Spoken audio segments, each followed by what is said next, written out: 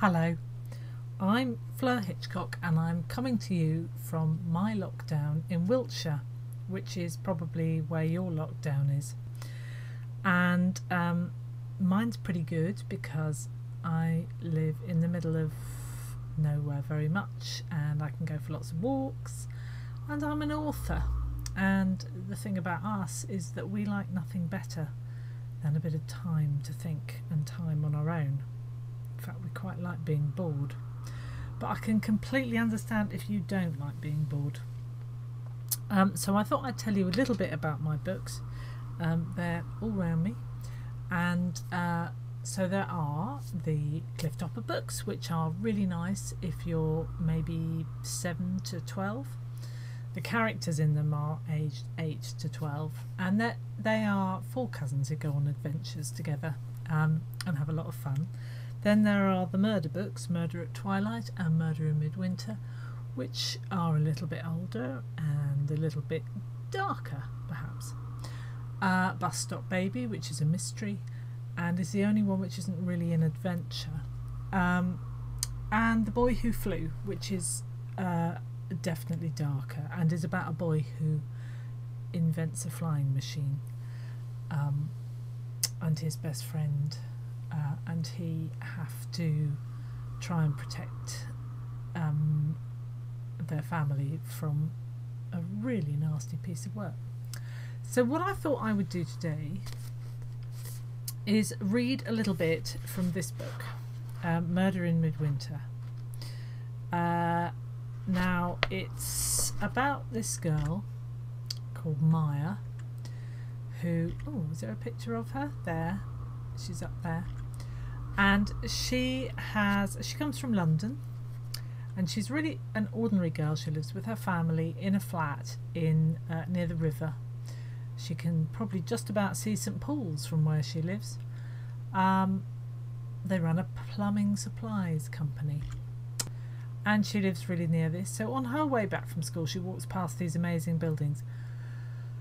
But she's just a regular London girl, and she goes to central London to see the amazing lights in Regent Street and the shops. She wants to take pictures for her sister of all the shop windows.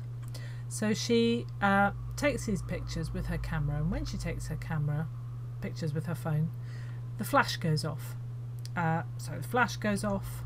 There are lots of people on the street. They all look up at her off this bus, and she takes another picture because she wants to take these pictures, and the flash goes off, and then she looks back, and when she looks back she sees a man pointing a gun. Now she takes another picture. She takes a picture of him and he sees her. Now this wouldn't matter. She's on a bus. She's in a city of millions of people. But the thing about Maya is she has a white streak in her hair.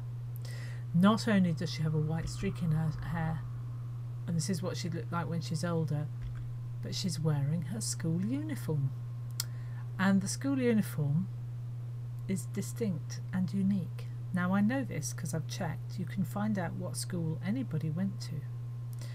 So Maya is in danger. There is a kidnap. There is a murder. And she is sent away in heavy snow to stay with her aunt and her cousin on a pony trekking farm.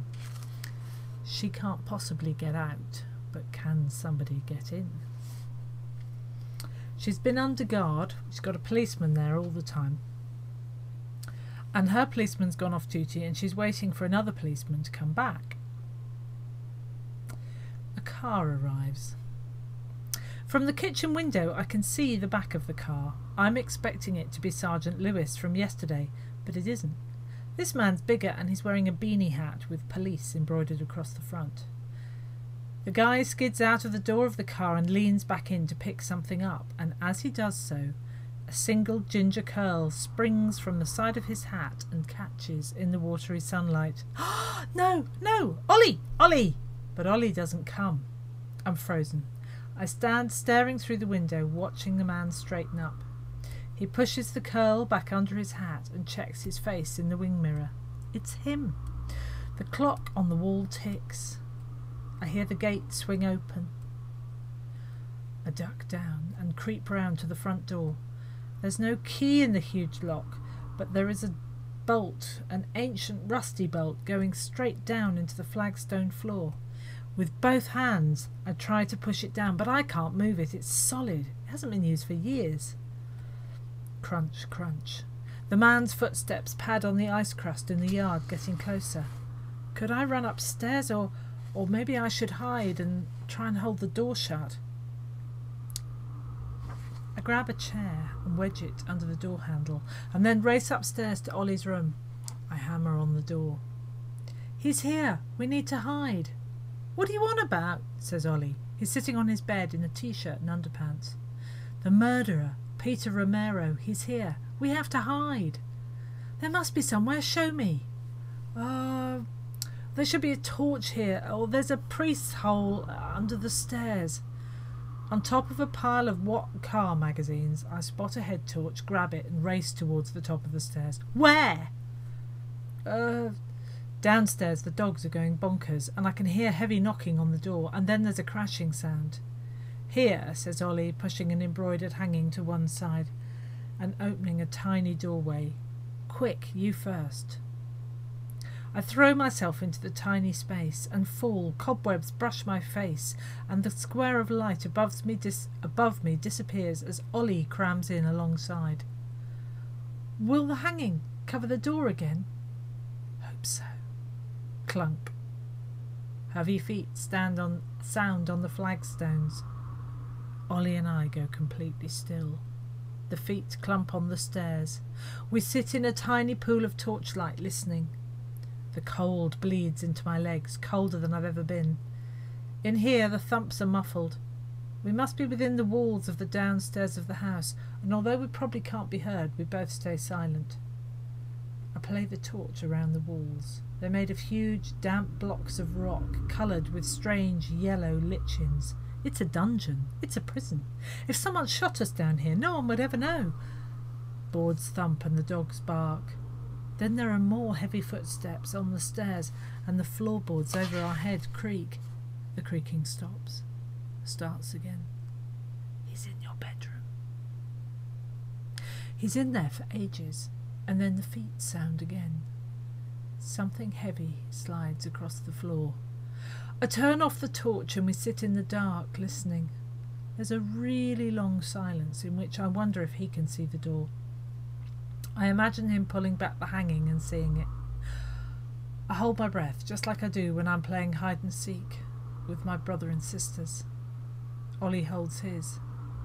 Feet sound on the boards again, disappearing a little before reappearing on the stairs behind us. Ollie tenses up beside me, and I reach my hand over to his. Wait.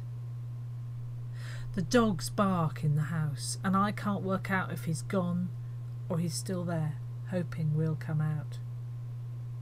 We wait. Now, if you want to know more, you have to read the book. But you'll find it in most libraries.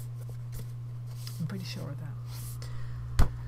Anyway, I hope the rest of lockdown goes well, and I hope you have a good time, and I look forward to seeing you on the other side. Bye! Over and out.